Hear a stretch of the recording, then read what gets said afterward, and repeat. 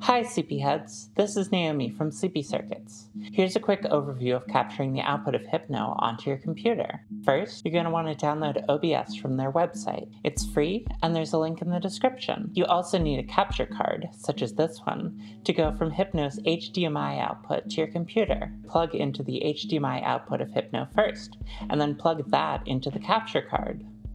Then, take the USB-C cable and plug into the power. Once you have OBS downloaded onto your computer, open it up. Here's the Sources menu. Click the plus icon to add a new source. Select Video Capture Device and add your capture card. Go to Custom Resolution and set it to 720 by 480. Then, right-click the image and select Resize Input Source Size. This sets the base and output resolutions to match for the correct size for Hypno. We can confirm this if we come to the Settings menu.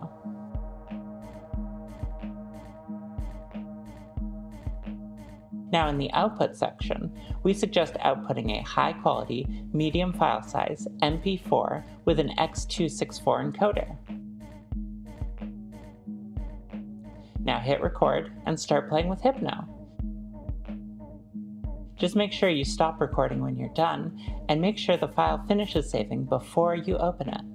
You can add more video inputs to the screen, such as a webcam, include external audio or mic inputs, or even stream your Hypno experiments to your favorite streaming platform, such as Twitch. Thanks for watching, and stay sleepy.